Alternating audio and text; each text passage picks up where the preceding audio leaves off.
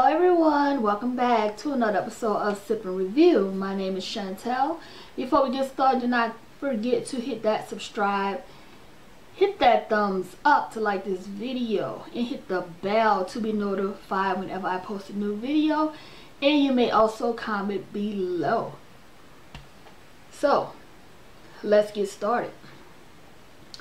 So I will be reviewing Chasing Atlanta Season 4 Episode 2, Collateral Damage. This is my review. So, the episode starts out with Q. Congrats, Q. He was awarded with the position of A&R of Sony Music. So, Rico. Alright, Rico. I see you. Your music sounds nice. It's a bop. I really liked it. Rico said that he quit his job and moved here to Atlanta to pursue his music career, as you see a lot of folks do. So let's talk about Dominique. Dominique is meeting up with Cameron. Cameron said that he has no comments about Oliver because he don't know him like that. Cameron also said that Lauren downplayed their friendship, and she said that she never hung out. First of all, guys, I want to say I'm glad to see that Cameron is doing well, because on the last season, previous season, as a matter of fact, for a minute, he has been battling his fight with cancer. So I'm so happy to see that he is looking great. So, moving on. According to Dominique, Lauren withheld Dominique's sister's paycheck, fired her, and put her out of the house. Apparently, this storyline will stick around throughout the season. That's what it's looking like, because we keep hearing about it thus far. So, let me just take a minute to appreciate how the producers are showing off downtown Atlanta. It's a beautiful city, guys. I love it. Every time I go to downtown, especially at night when it is lit up, it is gorgeous. So, moving on from that, Travis, he's a radio personality. He got that voice too. I love it.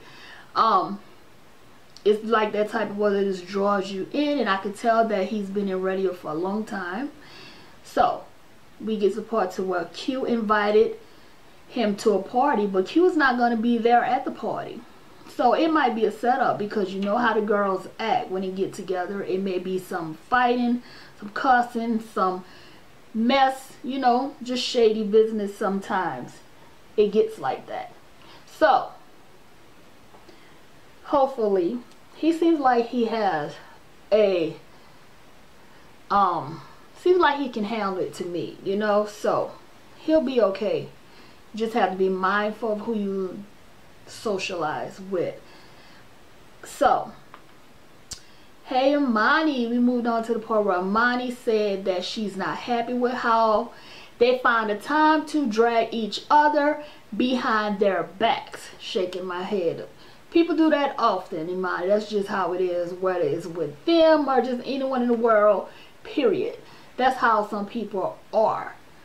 However, like she said, they do that a lot on this show.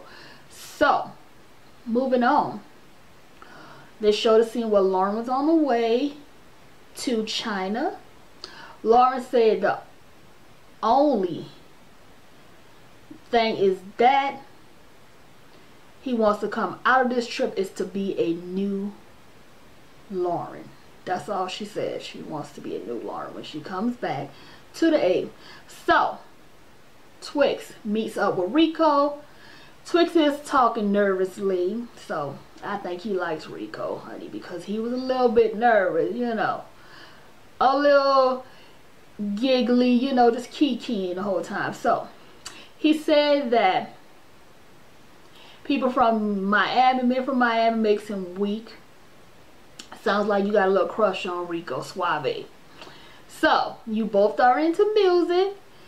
So, and Twix don't like talking about Q, because Rico started talking about Q, and you know that's Twix's soft spot, okay? Because he still heard about how Q just ghosted him and just stopped talking to him and cut him off, because he really thought Q was his friend, okay? So Twix invites Rico to perform at Pride. How nice of Twix to invite him.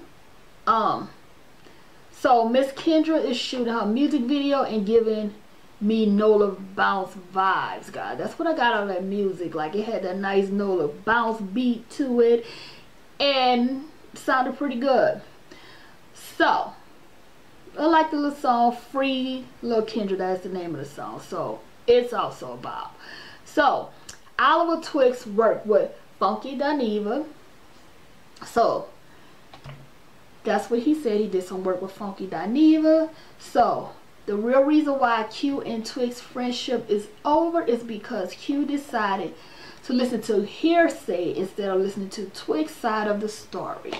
Now, I could see where and why Twix is feeling really salty about that, and I don't agree with that. Like, if you're my friend, you come and talk to me about what's going on. What the song say? Don't ask my neighbors, come to me, okay? So that's what you need to do, Q. Have a sit down with Twix. If that's your true friend like that, you should have talked to him, and you need to listen to his side of the story, because that's your boy, that's your friend. You know, you don't do no shit like that. So guys, that is the end of my commentary, and I will see you on the next video. Thank you for watching. Have a blessed day.